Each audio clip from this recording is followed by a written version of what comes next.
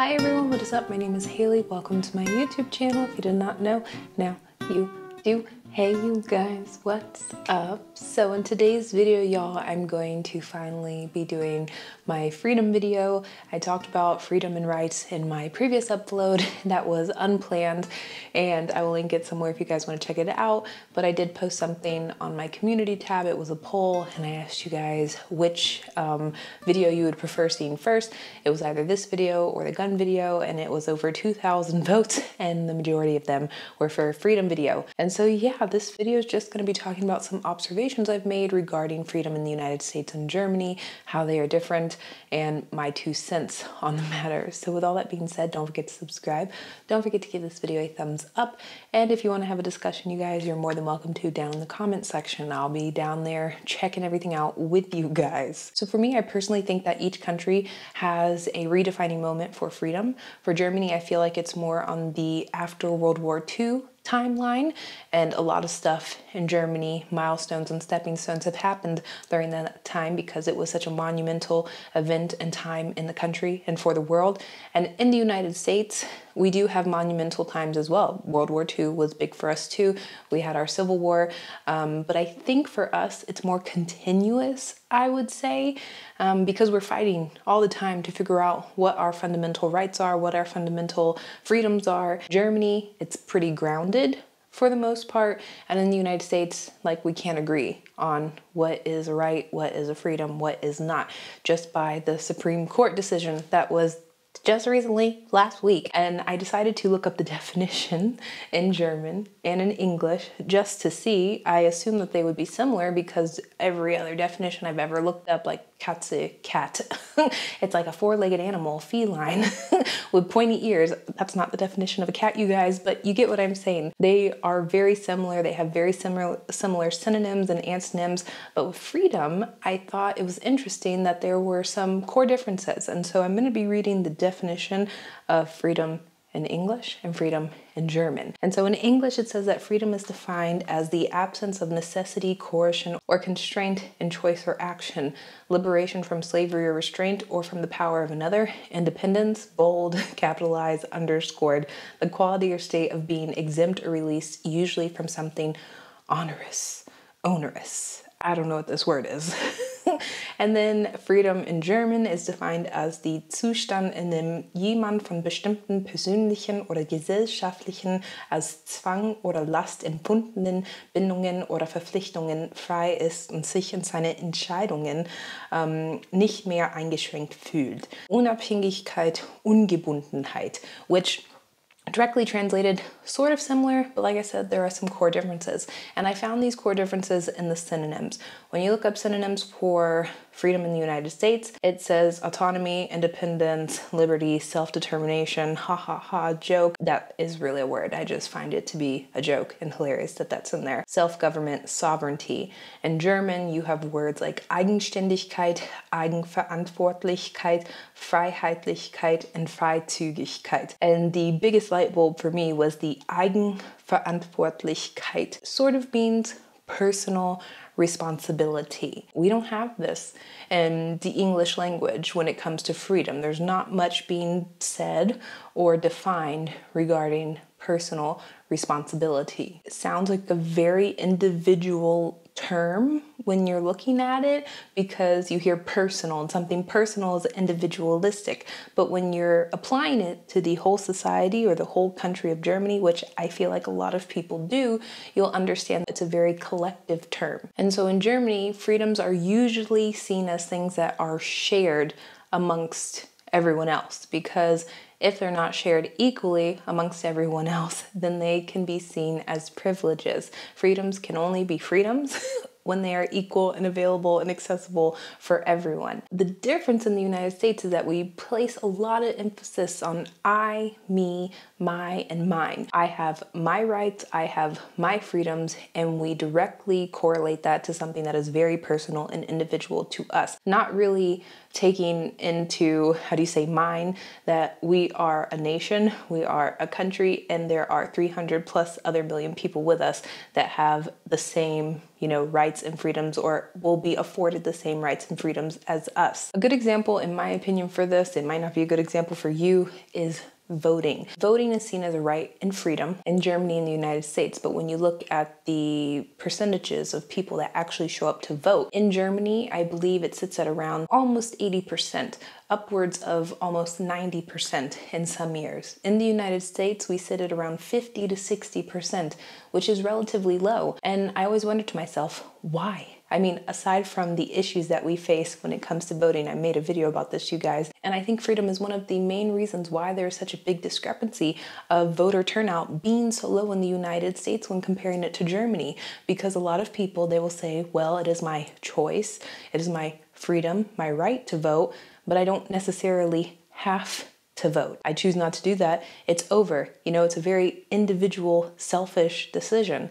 And in Germany, a lot of people realize that it is their social responsibility to vote, to put people in charge, to make the best decisions for their country. Eliminating the issues that people, the hurdles they have to jump to be able to vote, or the feeling that they are helpless and not being able to vote. Something totally different. I know people that just choose not to vote because they didn't want to go on the day. They would rather go do something else, or they had something else planned and it's not important to them. And when you start digging a little bit deeper than the surface level, you start realizing that in Germany, you have a very collective society. Still, there are individualistic, selfish tendencies, but as a whole, it's a very collectivist society. And in the United States, we're a very individualistic society. We talk about the Constitution, we talk about freedoms, we talk about rights in the United States and how those are so important to our, underline of who we are as a society.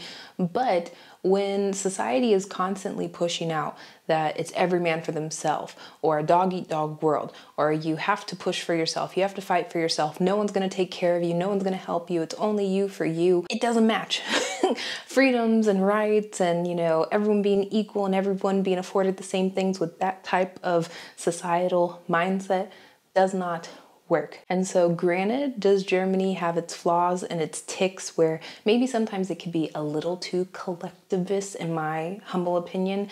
Yes, but it's also nice knowing that I live in a country where people are willing a little bit to inconvenience themselves for the greater good of society. And I could not say, or I cannot say the same thing for the United States. But I want to talk about something that was a phenomenon in my comment section. It was mostly under my gun video. And it was how Americans always pointed out they have less, so we have more, if that made sense. Or our freedoms are more because they have less. You see Germany not having any guns, or everybody doesn't have the freedom like we do to own a gun in the United States, so our freedoms must be better. And, maybe many years ago I used to think like this as well, but slowly, surely over time, freedom for me is not something as trivial as owning a gun. It's being able to go out into society and not worry if a crazy person is going to shoot me. But the next thing I want to talk about is capitalism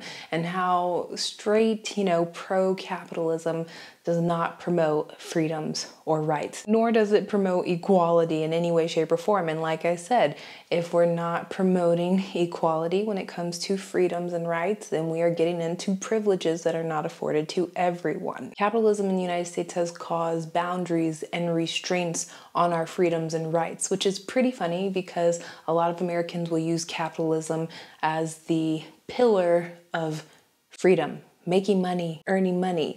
But the hilarious thing is that it's a counterproductive idea when it comes to freedom. But I'm not necessarily saying that capitalism is the worst thing, but when it contradicts your foundation of freedom and rights for your citizens, then it is a bad thing. Something that was very interesting for me when I first came to Germany was when I was watching the news and I was having to navigate and decipher whether or not the news was biased, if it was propaganda, if it was very right-leaning, very left-leaning. I had to make sure that I was getting information that was relatively neutral for the most part, because in the United States we have all these news outlets, and granted there are neutral news outlets, but we had so many and still do have so many news outlets where information is so skewed. And that's because they're very private, money-making, capitalism, organizations, companies pushing to win ads, to win money. And so even our information, our freedom to information, our freedom to access information, to have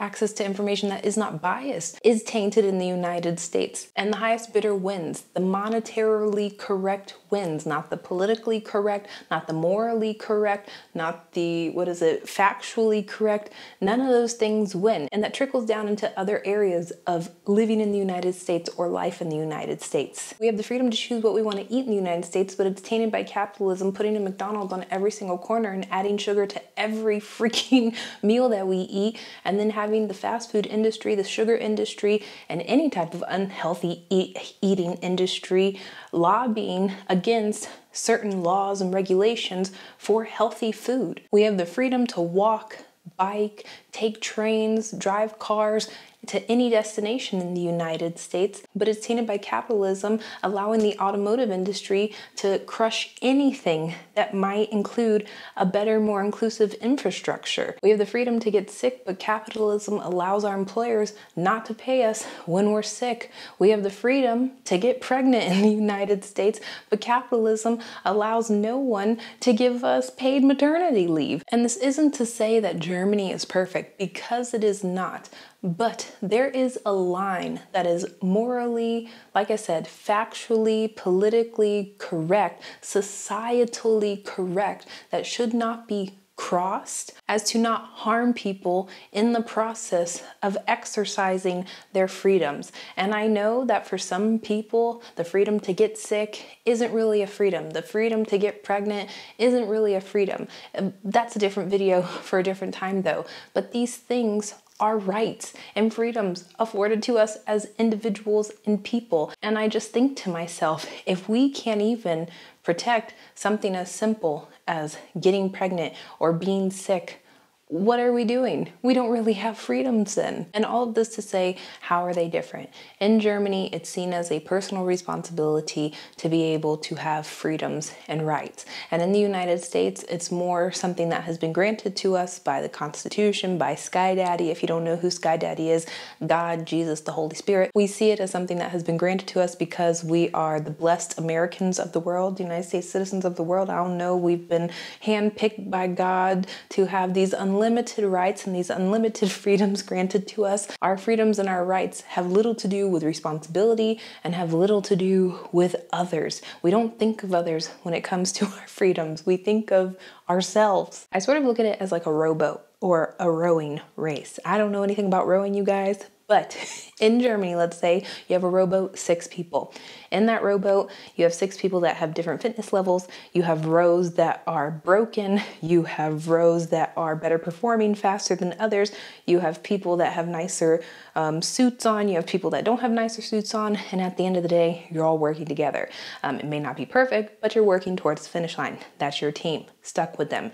In the United States, you have people, they're like, I don't want to be on the team with that person. Well, I want that seat. That's a nicer seat. I want that row. It's a nicer row. I'm not fit, so I don't want to work that much. I want to stand outside. I don't want to be in the boat with those people. And it's a race. It's not necessarily a race against Germany and the United States. It's a race to see who can get to the finish line. Spoiler alert, United States isn't going to get to the finish line because we're too busy trying to figure out who's better, who deserves more than the other person when we're in the same damn boat together.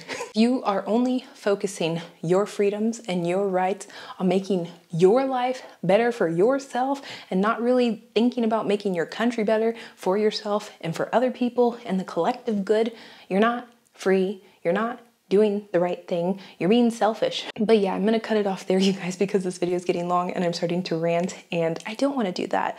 But I do have to say, when comparing the United States and Germany, the main thing is that in Germany, it's a more wholesome, collective approach to freedom. In the United States, more selfish, more individual. And the thing is, I'd much rather have 80+ million people standing behind me, having my back, than working against 300+ million people to try to put myself at the top. That's something that just sounds dreadful to me and for me. So yeah, thank you so much for watching, you guys. Love y'all. Have a wonderful day and bye.